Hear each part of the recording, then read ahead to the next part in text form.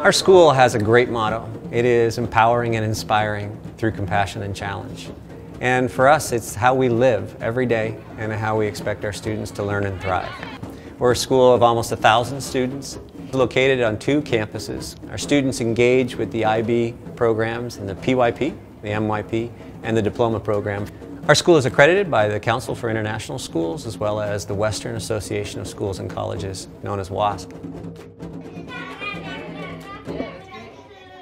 The teaching style here is very much personalised and individualised. The nature of the subject is this way also. But if you want to understand how best to help a child learn, then you need to know what they are, who they are, what their hopes are, where they've been. And that's basically what the IB programs ask us to do, and that's our delivery as well. Rather than doing it all editing? At BCIS we use different structures to help students access what they really want to do, follow their passions. We have students who create and run successfully their own clubs. 2 of our most famous clubs are the Banana Arts Club and the Flux Film Club, which are both international. We have students from all over the world, literally. Australia, we have students from Italy, the UK submitting films for that particular festival. So in terms of student-led and for what they can achieve and create, I think BCIS is leading the way. We do this amazing thing, or the students do an amazing thing called Banana Arts. It was set up about 4 years ago. A group of students wanted to put on their own art exhibition, and it grew from a very small, maybe 10 students putting pieces of work together, and now it's international. The last one they had 400 different artworks, literally from all over the globe. That will allow the students to make those connections and maybe become a part of something bigger.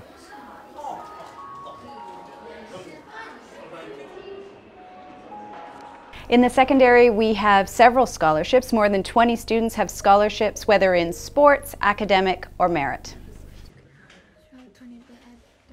Very complicated. I don't know what to do. I'm confused. Our faculty come from all over the world. This year we have teachers coming from 18 different countries. It's not just about where they're from though, it's about what they bring to our school.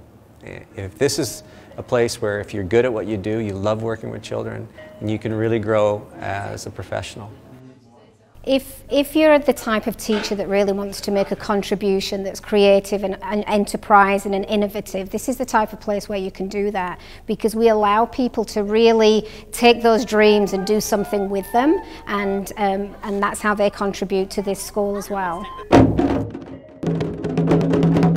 I started out in the classroom as an ELL teacher and a PYP coordinator, and this year I've taken on the role of the ECC principal. I think this is a very exciting place for a professional to work. You ready, set, go! Right, off you go. So BCIS gave me the opportunity to move from the ELL post to the discipline which is actually my passion, my background, which is design technology.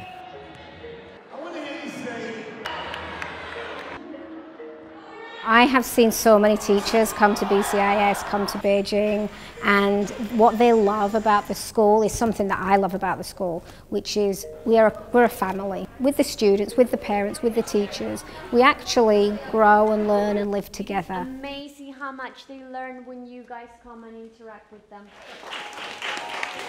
You know the saying, it takes a village to raise a child? Well, we truly believe in that. It takes all the teachers to raise our children, and we want people that can come and contribute to that and give their best, and then we can give them our best.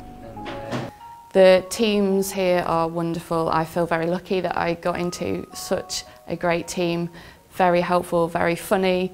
When I joined BCIS, we had an orientation week which was fantastic for settling in and moving to a new place. It just made moving here so much easier.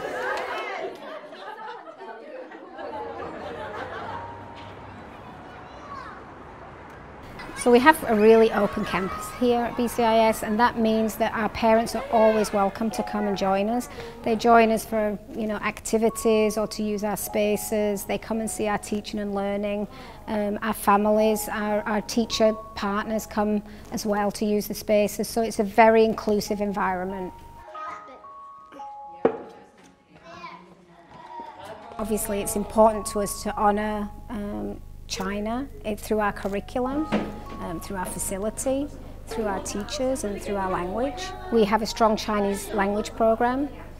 We also teach our students about Chinese history, Chinese culture, Chinese society. We don't just involve China, our units pretty much are about China. Because context is so important in studying art and making art, we do units such as City Dwellers, which is about Beijing, the people in it and the relationship between the two. We do work about protest, what artwork, the functions of artwork, can art protest something, and in China that's a real interesting thing to do. We study local artists, we go to local galleries. Since moving to China, it has far surpassed my expectations. I never thought it was as exciting and as amazing as it is, and I actually did think I'd be here for a couple of years and move on. I already want to stay for much longer. So I have lived in Beijing for 21 years, so clearly for me it's like my home. Beijing is a fantastic place to live. It's exciting, there is always something new to do, and of course it's got a deep, long history that's really interesting. I've been in Beijing and China 20 years. Sometimes it's a dirty city, sometimes it's pristine and beautiful. So if you want a boring place to go and live and work, don't come to Beijing, go somewhere else. It's it's got a lot to offer in many regards. It's just got a wealth of history, modernism, everything seems to be here in Beijing.